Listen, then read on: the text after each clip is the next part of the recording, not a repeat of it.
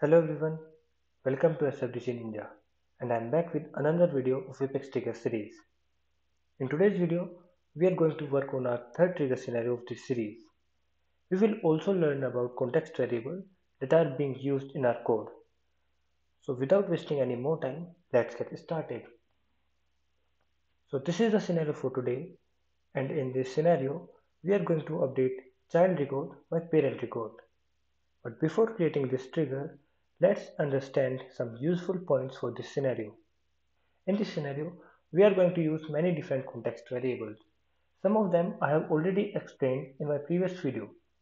So these are the context variables that we are going to use in today's scenario.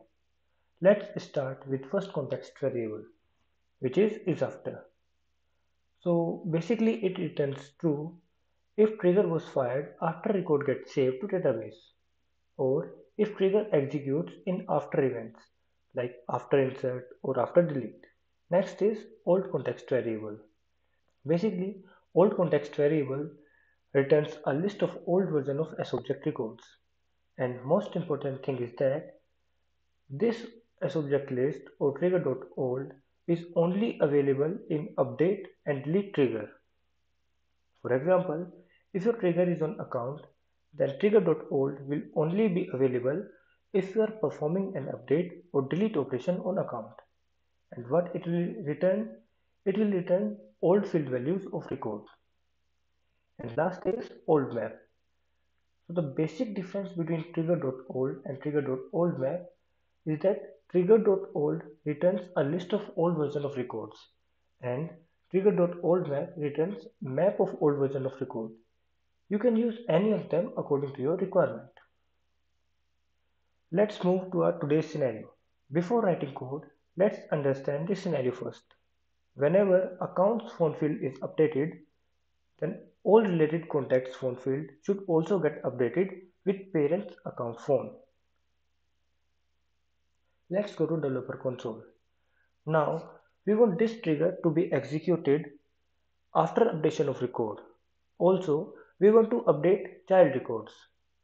Therefore, we will go with after trigger with update operation. Whenever you want to update any related record, then in that case you have to go with after trigger event. So let's write it. Now it is a best practice to write context specific code.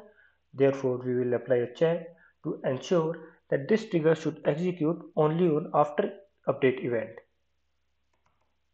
Like this is after and trigger dot is update. Now whatever we will write inside this if condition will only be executed if these two context variable will return true, and both of these context variable will return true only on after update event. Now let's apply a null check over trigger.new and iterate over it.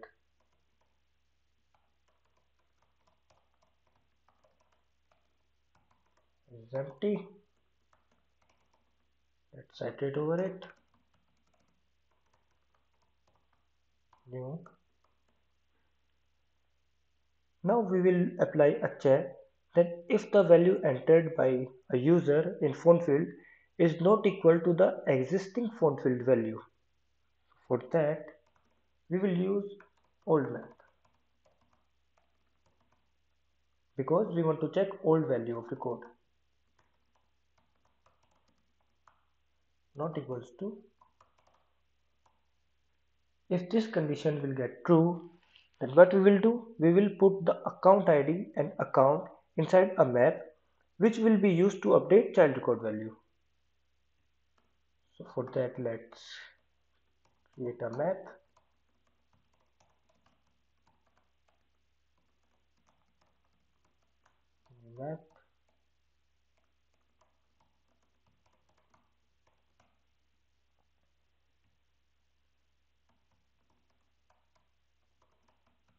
Let's put the ID and count inside this map.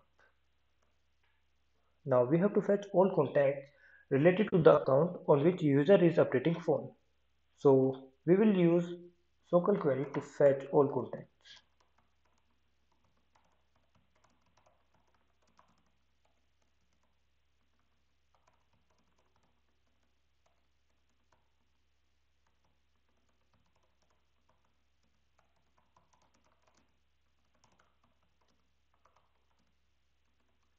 Here account ID.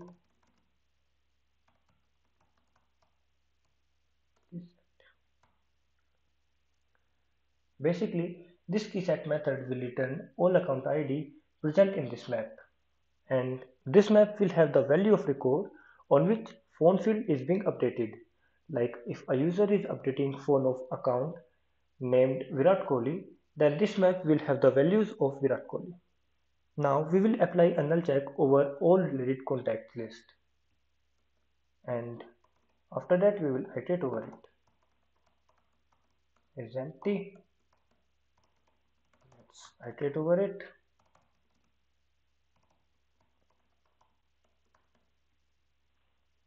And after iterating, we will update the phone field of all related contacts by using map in which we have the account record value.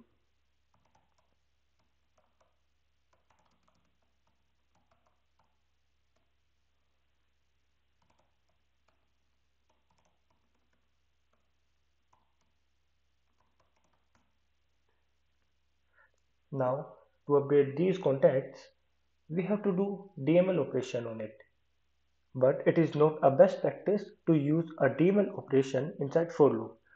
So to avoid that, we will add these contacts into a list, and after that, we will perform DML operation on that list. This is a best practice to bulkify your code. So let's create a list to update contacts,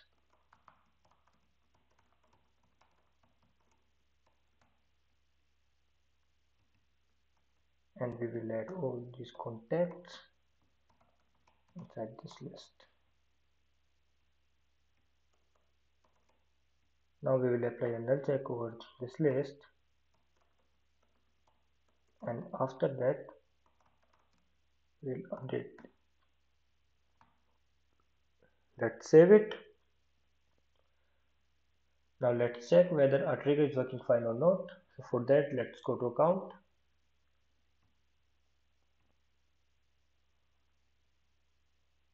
Click on edit.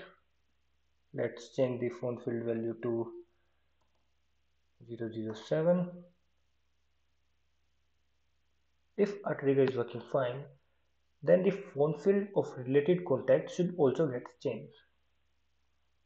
Let's save it. See, the phone value of related contact has also changed, which is same as account phone value, which means our trigger is working fine. That's it for today, guys. If you have any suggestion for me, then please comment. I'm open to your suggestion.